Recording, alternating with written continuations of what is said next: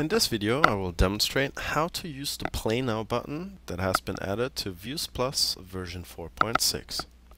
First we'll go to Start. We're going to launch Vuze. Then we want to go to the Vuze HD network and select a file to download. We're going to simply select Free Tool to stay focused by Texzilla. As you can see, the file has now started downloading, and we have a Play Now button here in a column or a Play Now button up here.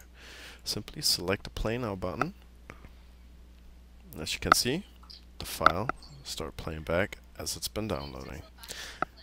And this is how you play back a file while it's downloading using Vuze Plus.